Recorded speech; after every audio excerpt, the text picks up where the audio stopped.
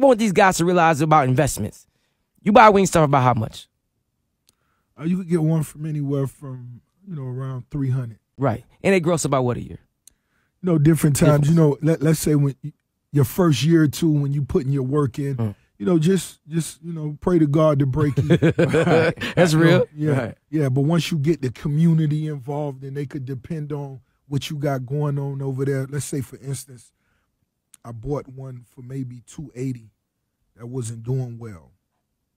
I purchased it down in Cutler Ridge, and 3 years later, it earned $1 million in 1 year. Wow, that's crazy. And so that was my first $1 million earning store, and that was one that was actually poorly managed, this and that. But I got a team in there. We turned it around. 3 years later, a little 3.5 years later, it made $1 million in a year. Wow.